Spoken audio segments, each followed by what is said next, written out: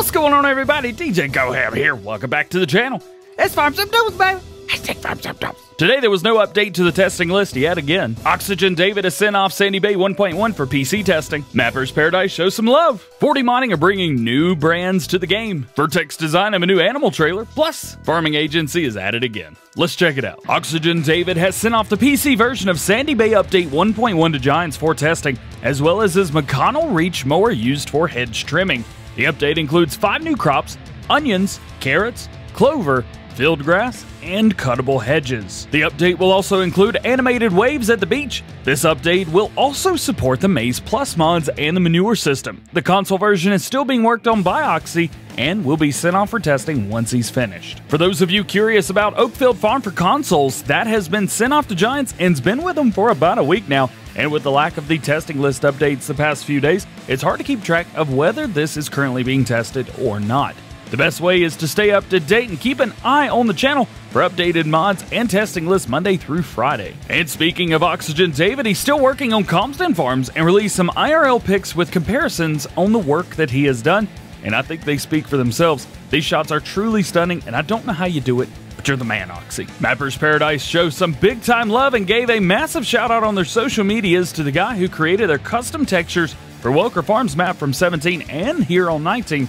And the custom crops that they're going to be using on the Millennial Farmer map. Shout out to Brad. 40 Modding announced that their cane trailer is about 75% textured, and their Keenan feeder and 16T trailers are both in testing right now for consoles. The cool thing about the Keenan feeder is the brand has given 40 Modding and Farming Simulator permission to use their name in association with the mod on consoles, which is truly a cool thing. Always great to see new brands coming to Farming Simulator on console. Vertex Design announced that they are working on the Knees VA8 cattle trailer, which is a bit larger than their VA6 and will hold more animals as well.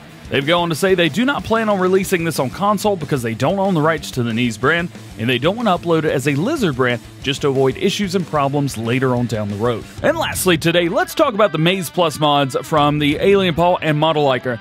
There are tons of questions on how this mod works and how it can be implemented into your game on PC. Well, YouTuber Nico87 has done an absolute amazing job describing the mod in detail and how to use it with other mods. The video is in Italian, so do keep that in mind before checking it out. And speaking of Maize Plus, you may know that Farming Agency is working on a horse extension to work alongside the Maize Plus.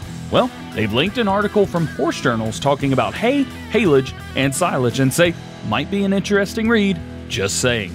Just from that, it seems like PC players will be getting the ability to change up the feed and diet of our horses, which I think is pretty cool. Just like every episode of Farm Sim News, I will be leaving links to everything that we talked about today in the description below, including links to the Maize Plus video by Nico87 and the Horse Journal. You can also find links to today's other videos in the first pinned comment, including new mods when we get them and today's live stream. Keep in mind, there are no release dates for any mods, only official DLCs from Giants, which, funny enough, we're exactly 4 weeks away from the next DLC today, the Verlin Vicon Equipment Pack DLC.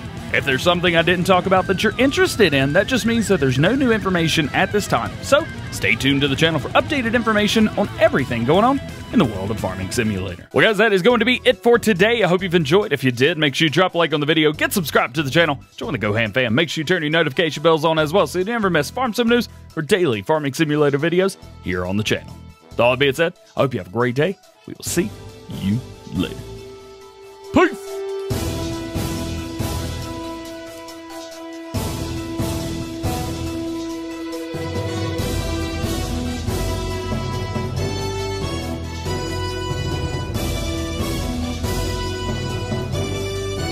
Diet Day 2. I had a green smoothie and it tastes about as bad as you think it would.